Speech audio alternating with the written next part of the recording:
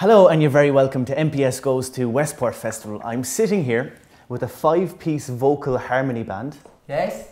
The Overtones. Hello. Hello. How are you doing? How are we guys? I'm good, thank you. That was brilliant. It looked like great fun. Did you enjoy it? Yeah, well, we just came off just now. It was a hoot. It was an absolute ball. You looked like you were having great fun, which is brilliant.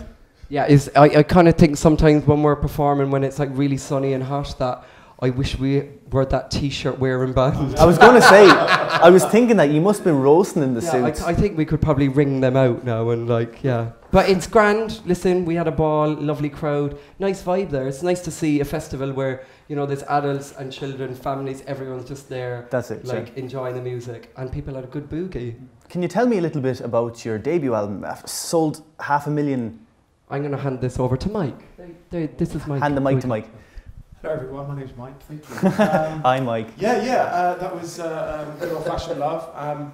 It was kind of a bit of a surprise. You know, we got signed by the label and we weren't sure how much they were expecting us to sell, and I think it was like, you know, they might sell 10,000 and, you know, we'll see how we get on. And 500,000 later. You fairly smashed that record. Kind of, you know, it was a big surprise for everybody working with us. Apart from us, we always had faith in what we did and how we did it, and we knew that if we could get ourselves out there, people would enjoy what we do. So, you know, and since then it's just been an absolute whirlwind. We've built a career and you know, we're still going strong and loving life.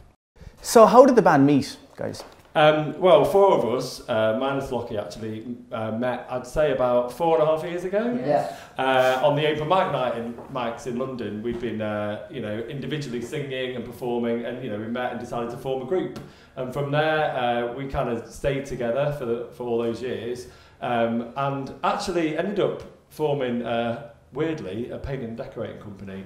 We were trying to make ends meet, and you know, we needed a way to earn money and also be together to rehearse. And actually, Timmy also was lucky enough to meet Lockie. I'm going to hand you over to Timmy. So were you a singing, painting kind of actor? Well, people kind of say that, but to be fair, it was like we were doing bar work, restaurant work, the whole lot, and that was a clever way. Listen, to be fair, I think when you're involved in music, you have to be clever about what you're doing as your sideline. Yeah. And we've literally had so many jobs, but you have to. But basically, I was doing a promotional job, handing out leaflets in a department store in London, and met this guy with this great bass voice called Lockie, and then, you know, met the lads and started singing together. And then, you know, weirdly enough, it was kind of like 3 months later, we actually got discovered, invited them to Warner to sing for the big bosses. And we've handed out demos, we've knocked on people's doors, so, you know, we've done the rounds. And it actually, yeah, Lady Luck was there. I kind of went, right, this is your chance, boys. You know, we put in the hard work along the way. So, yeah, I'm very proud of us for our roots.